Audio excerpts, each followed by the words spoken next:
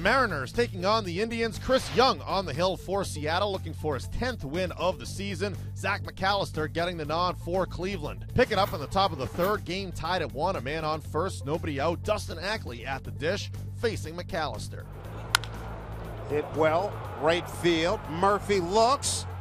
Gone. 2-run homer. He's staying hot, all right. Home run for Ackley, his 5th. RBI's 35 and 36. Mariners lead 3-1. Mariners looking for more in the inning. Robinson Cano at the plate with a man on first. Still nobody out. And Cano with the line drive into the left field corner. Chris Taylor trying to score all the way from first. He's in there, no problem. The Mariners go up 4-1. That is the 400th career double for Cano. Bottom half of the inning, though, the Indians on the comeback trail. A man on first for Jason Kipnis facing Chris Young. And Kipnis gets a hold of one to deep right center field. It leaves town, a 2-run shot. The Mariners' lead is trimmed to 4-3. The Indians would get one more in the inning on a sacrifice fly to make it 4-4. That's your score in the bottom of the 7th. Men on first and second with one out. Danny Farquhar facing Carlos Santana.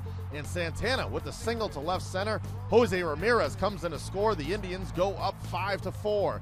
Next batter, Lonnie Chisenhall facing Farquhar. And Chisenhall right back off the right arm of Farquhar, who's able to recover and get the out at first. But the concern for manager Lloyd McClendon and the trainers is Farquhar, as he takes a shot right off the arm. He would be removed from the game. The Indians would not score again in the inning. Top 8, the Mariners trailing by 1. Brian Shaw on the mound facing Mike Zunino with a man on and nobody out. Zunino rides one deep left field. Look it up. Goodbye. 2-run homer. Mike Zunino and the Mariners jump into the lead. It's 6-5 Seattle. Check out the fan out there. He can't quite make the play, but an A for effort. The Mariners looking to hold on to the lead in the bottom of the 9th. Fernando Rodney on with a man on first and 2 outs, and he strikes out Lonnie Chisenhall swinging to end the game. The Mariners win it 6-5. Rodney picks up his 30th save.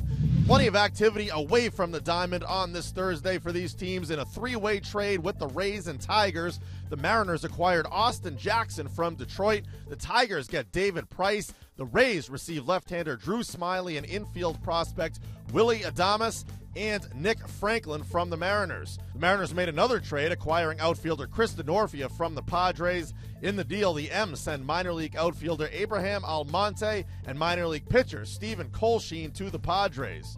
The Indians also made a deal sending Asdrubal Cabrera and cash to the Nationals in exchange for minor league shortstop Zach Walters.